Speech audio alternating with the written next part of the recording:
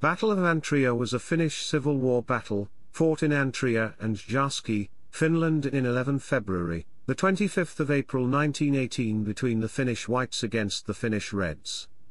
It was fought by the Viborg-Joensuu Railroad between Viborg, the Red capital in eastern Finland, and Antrea, an important railroad junction 30 kilometers north of Viborg. The Reds targeted Antrea, but were stuck between the railway stations of Kauvansaari and Hanala, and the nearby villages of Avula and Pulila. The most fierce battles were fought in Avula, which was a highway crossing few kilometers west of the railroad. For the last 9 weeks the warfare was mostly trench warfare. Therefore, the battles in Avula were called as the Verdun of Finland, after the famous 1916 Battle of Verdun, although its size is not anything compared with the one of World War I. The battle ended in late April, as the Whites attacked Viborg from further east and the Reds pulled back to defend the city. Chapter 1, Units. Chapter 1 Section 1, Whites. The White Army in Antrea front included the paramilitary White Guards, the Jaeger troops and the Karelian Army. It was first commanded by Colonel Lieutenant Herman Warnjelm, who was replaced in 12 February by Captain Arne Saivo and Valdemar Hägglund, as his staff officer. Chapter 1 Section 2, Reds. The Red units were composed of the Red Guards from Viborg area and further from the Uusimaa region of southern Finland from Helsinki, Vantaa, Hyvinkää, and Mäntsälä. Helsinki Red Guard included the famous Jury Company, which was an elite squad composed of the members of the Working Class Athletes Club Jury Helsinki. Also a unit of the Women's Red Guard took part at the battle. The Russian volunteer brigades came from St. Petersburg, Moscow, and Siberia. They all left the Antrea front in late February as the armistice between Soviet Russia and the German Empire was broken and the troops were needed elsewhere. A group of Baltic Fleet sailors were still fighting later in March in Avula. The Reds were commanded from by the Red Guards General Staff in Viborg, but they also had a local base in Kauvansaari. The commander-in-chief in Kauvansaari was the little-known factory worker A. Backman. Even his accurate identity is not clear, but Backman was presumably captured and then killed by the Whites in early May. Chapter 2, The Battles. Chapter 2 Section 1, White Retreat from Viborg. 3 days before the start of the war, the Whites attempted to take Viborg under their control but failed. The 300-men unit fled the town and headed south across the ice of Viborg Bay to the small island of Venäjänsaari. The 26th of January the Whites decided to head north of Viborg to Antrea and meet their main forces. The squad was now led by Adolf Aminov, a 62-year-old retired colonel of the Russian Imperial Army. It crossed the St. Petersburg Railway in the village of Kamara, where they had a clash with the Red Guards.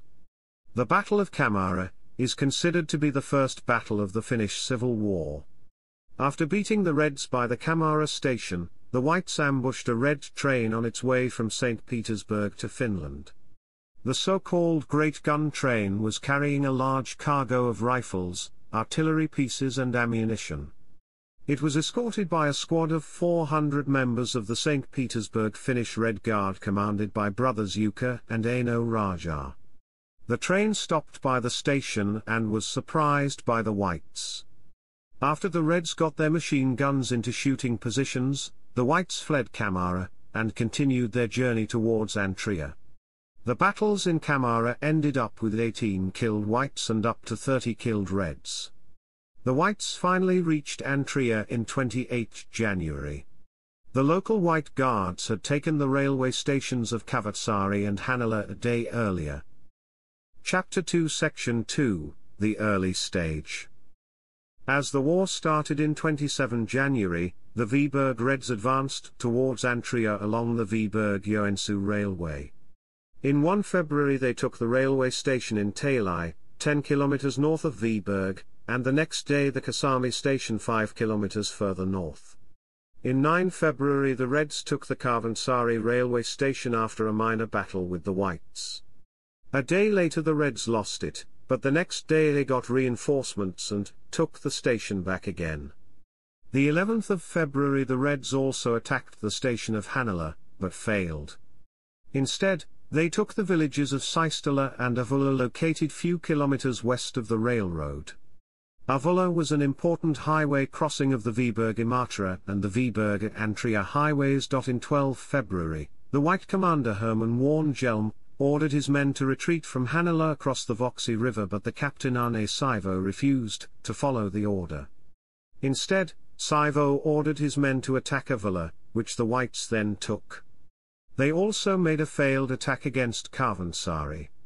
Warnjelm was now dismissed and replaced by Saivo. The Reds in turn lost a large number of their strength in the following days as the Russian volunteer brigades left the Antrea front.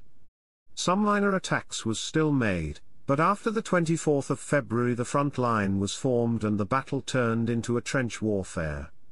Both sides now had approximately 1,500 men in Avula and few hundred more in their other positions. Chapter 2 Section 3, Avula and Pulila.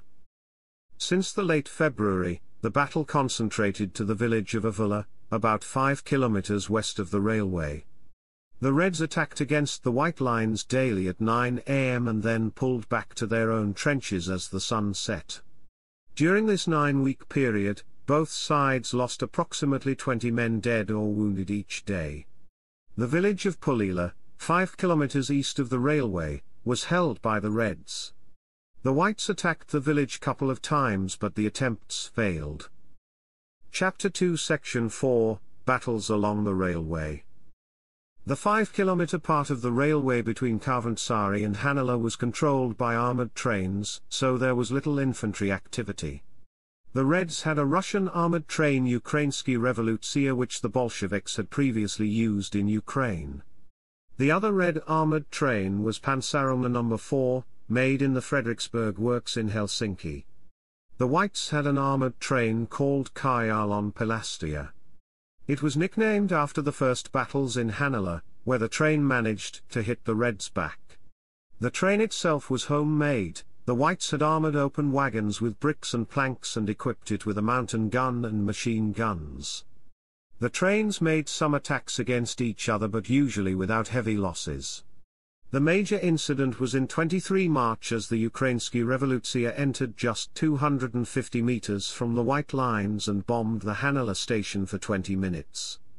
The Whites managed to hit the train with a grenade but the Ukrainsky Revolutsiya was able to pull back with some help of Pansararmé No. 4 and was then sent to St. Petersburg for repairs. Chapter 2 Section 5, The White Offensive. In 23 April, the Whites launched their decisive offensive against Viborg with 15,000 men. The Antrea Whites now encircled the railway 30 kilometers east via the village of Heinjoki and then closed Viborg from the east along the St. Petersburg Railway. The Reds were ordered to leave their positions and pull back to Viborg in 24 to 25 April and the Whites' reserves left in Antrea were now able to take Kaavansaari and Pulila without any fighting. After the Battle of Viborg in 24 to 29 April, the civil war in Karelia was over. Chapter 3, Aviation. Chapter 3 Section 1, Whites. 2 German-imported DFW-CV reconnaissance planes were flown to Antrea, in late March under the command of the Danish Lieutenant Knud von Clausen-Kaas. The planes were not used in action as the Swedish pilots refused to fly in demanding conditions.